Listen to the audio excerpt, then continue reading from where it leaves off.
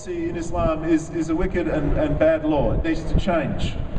There are signs that Muslim leaders around the world are aware that there's some pressure on them.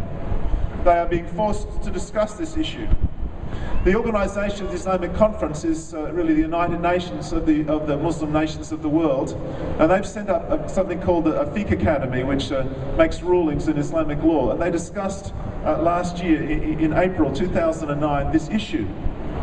And there was a very heated debate about it because they're aware that the people are paying attention to this aspect of teaching in Islam, that if you leave Islam you should be killed.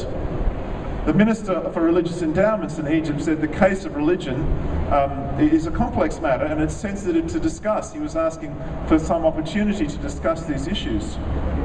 And he said we should review the issue of the apostasy law without, of course, throwing into question, he said, our religion.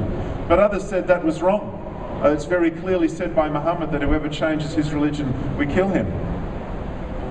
One of the speakers, Dr. Al-Shabaili, one of the leaders, experts in Islamic finance at that meeting, said that the idea that everyone has the right to choose their religion, he said, is a delusional statement.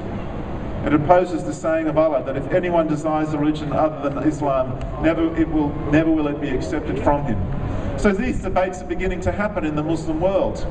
There is a pressure, and we need to increase the pressure. We need to stand up for the rights of Muslims to have freedom of religion, to choose to be whatever kind of Muslim they wish, or to leave Islam. We also need to stand up for the rights of Christians throughout the world who have left Islam and live in fear of persecution. Very courageous people and brave people. We need to have a courage here in this country too, that people who choose Islam, who choose to follow another faith and want to leave Islam, want to choose Christianity, have the freedom to do so and can do so with courage. My friends, as I said, we're here today to declare a crack in this wall. It will not stand, it cannot stand. It's based on deception and intimidation, and it goes against the natural conscience that has been placed in the heart by God, in the heart of every person, that freedom is a good thing.